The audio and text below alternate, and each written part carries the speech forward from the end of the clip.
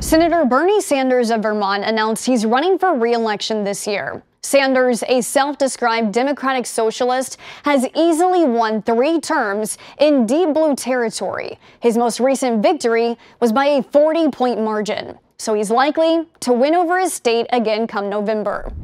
While he's well known for his progressive takes on Capitol Hill, Bernie Sanders is also known for his age, currently 82, and if re-elected, he'll be 88 at the end of his next term.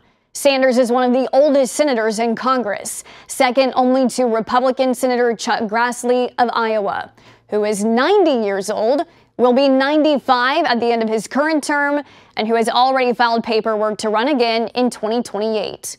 Meaning if re-elected, he would be over 100 years old, serving out a 9th term. American voters overwhelmingly claim to want age limits for lawmakers, even though they keep re-electing elderly Congress members.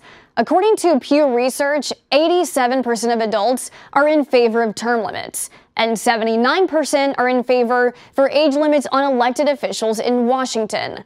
While you've got older members of Congress, you've also got 2 men above the age of 75 running for the presidency, which is also a concern for nearly 60% of voters. Some members of Congress from both major political parties have listened to Americans' concerns over age. Republican Mitt Romney announced he's stepping down to allow for younger leadership, and Democratic Representative Jim Clyburn of South Carolina also announced he's stepping down to make way for a younger generation. A concern for a majority of Americans right now is artificial intelligence, an advanced technology that just keeps advancing. And the Congress member tasked with regulating it is 73-year-old Don Beyer. The average age of our Congress is 58 years old. Governments around the world average around 50. For more updates on this story and more, download the Street Arrow News app or go to our website, san.com.